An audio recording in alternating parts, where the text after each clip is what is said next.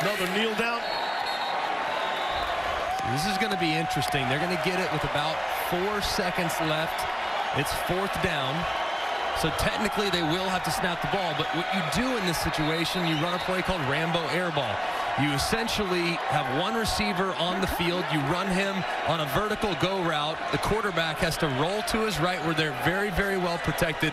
He throws it as high as humanly possible. And basically, you take an essentially an intentional grounding. You just go in the shotgun. Go in the shotgun. See how he explains it here. Hey, PJ, throw it over their bench.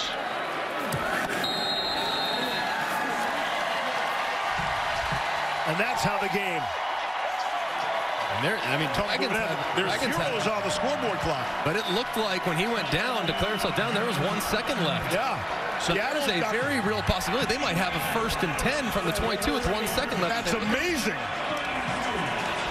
Don't go anywhere.